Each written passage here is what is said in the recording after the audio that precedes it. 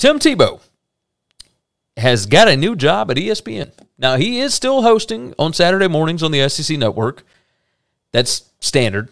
But his next media move is going to be, he's going to be on First Take with Stephen A. Smith every Friday. It says, the press release says, every week will culminate on Friday with Heisman Trophy winner and SEC Network analyst Tim Tebow and Stephen A. Smith debating all things college football heading into Saturdays throughout the season. In addition, First Take will also continue to regularly welcome signature celebrity guests from across sports and entertainment to the show. They've got Michael Irvin coming in on Mondays, and now they've got Tebow on Friday. Rotate different guys in. That's the plan. That's the plan. So it says this new format will pair Smith with new voices and perspective every day of the week who will challenge him on their specific area of expertise in a completely new way, says Antoine Lewis, senior coordinating producer for First Take. Stephen A., Molly, and a lineup of A-list guests will definitely continue to provide fans with all they've come to expect from First Take and more. We're excited to get going. So Max Kellerman's last day was September 1st, a couple of days ago, and I think that Stephen A. and Tebow will be hard to watch.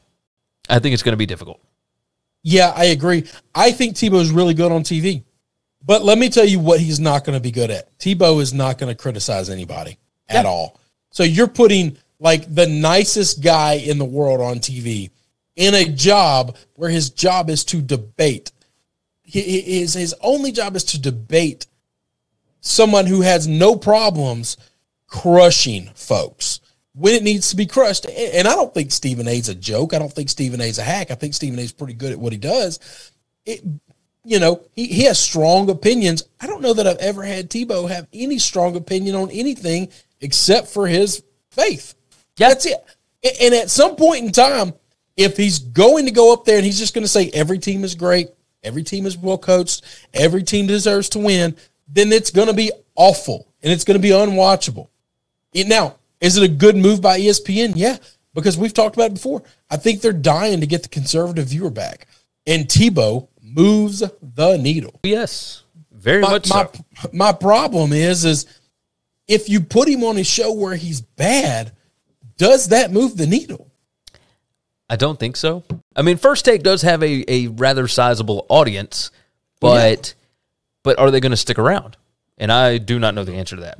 I have no idea because I just think that Stephen A. will absolutely eat him alive in these debates.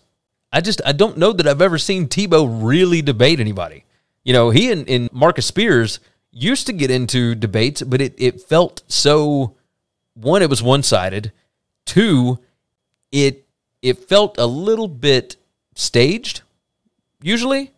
Like Tebow had to be told, like, hey, you have to take this other side. I wonder how staged this is going to feel every Friday. I'm going to have to watch some of it. Taking a side is one thing. Actually taking a stand on things is another. Agreed. What I see him doing is Stephen A. is going to crush someone, and he's going to take the other side by defending and propping up that person or that team. And this is what we're going to get. That's not necessarily definitively disagreeing. That's not taking that team. It's, in the Ohio State, Minnesota game, it's Stephen A. just saying Minnesota's going to get destroyed and they have no chance.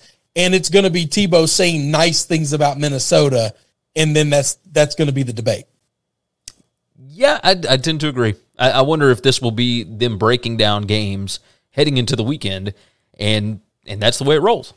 So I don't know what to expect a whole lot other than what you just said, and we'll see if maybe they try and do something a little different, paint Tebow in a different light. But this is going to be interesting.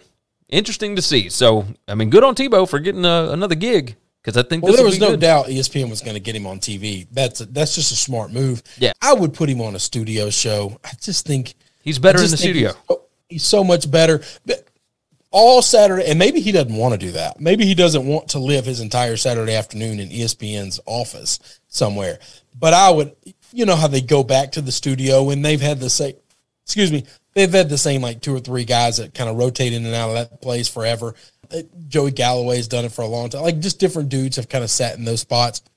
I would have him do that, but he doesn't want to move to Bristol or live every Saturday of his life in Bristol, so that's probably not happening. Yeah, and I mean, Saturday morning he's going to be on the road with the SEC network anyway.